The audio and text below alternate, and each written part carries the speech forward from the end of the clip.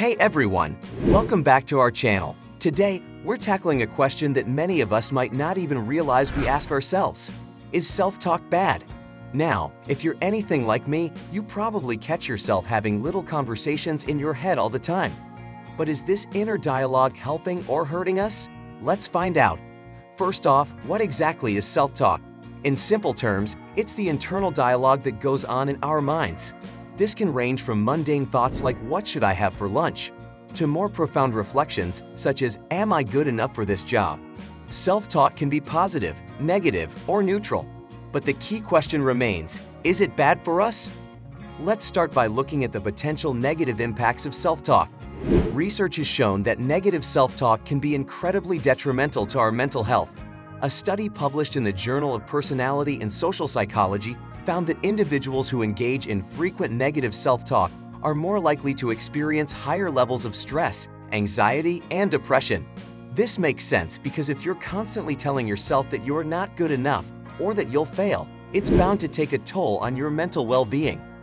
But why does negative self-talk have such a powerful impact on us? Well, it turns out that our brains are wired to respond to negative stimuli more intensely than positive ones. This is a phenomenon known as the negativity bias. Essentially, our brains are like Velcro for negative experiences, but Teflon for positive ones. This bias can make negative self-talk particularly harmful because our minds are more likely to latch onto these thoughts and ruminate on them. Now, before you start thinking that all self-talk is bad, let's flip the coin and talk about the benefits of positive self-talk. Studies have shown that positive self-talk can have a range of benefits for both our mental and physical health. For instance, a study in the Journal of Sport and Exercise Psychology found that athletes who engage in positive self-talk perform better and experience less anxiety compared to those who don't. This suggests that positive self-talk can be a powerful tool for boosting confidence and improving performance. So, how does positive self-talk work its magic? One theory is that it helps reframe our mindset. By consciously choosing to focus on positive thoughts and affirmations, we can counteract the effects of negativity bias and create a more balanced perspective. Positive self-talk can also enhance our problem-solving skills and resilience. When we believe in our abilities and focus on potential solutions rather than obstacles, we're more likely to overcome challenges and achieve our goals. Alright, we've talked about the good and the bad, but what about the in-between? Not all self-talk is inherently positive or negative. Sometimes, our inner dialogue is just neutral, helping us process information and make decisions. This kind of self-talk can be beneficial as it allows us to navigate our daily lives more effectively. The key is to be mindful of the nature of our self-talk and steer it in a direction that supports our well-being. So, how can we cultivate healthier self-talk?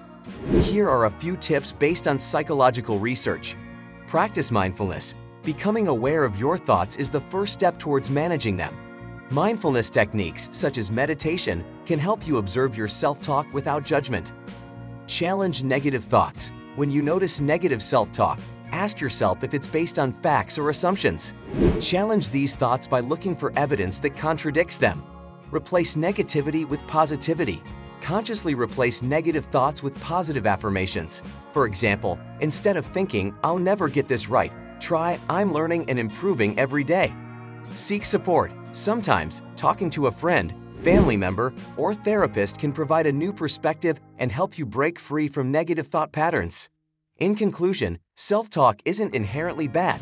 It all comes down to the type of self-talk we're engaging in. Negative self-talk can indeed be harmful, contributing to stress, anxiety, and depression. However, positive self-talk can be incredibly beneficial, boosting our confidence, performance, and overall mental health. Neutral self-talk helps us navigate daily decisions and processes. Next time you catch yourself in a conversation with your inner critic, remember, you've got the power to change the script. Thanks for joining me on this deep dive into the world of self-talk. If you found this video helpful, give it a thumbs up and don't forget to subscribe to our channel Letters of Inspiration. Spreading inspiration one letter at a time, leave your thoughts and questions in the comments below. Until next time, take care and be kind to yourself.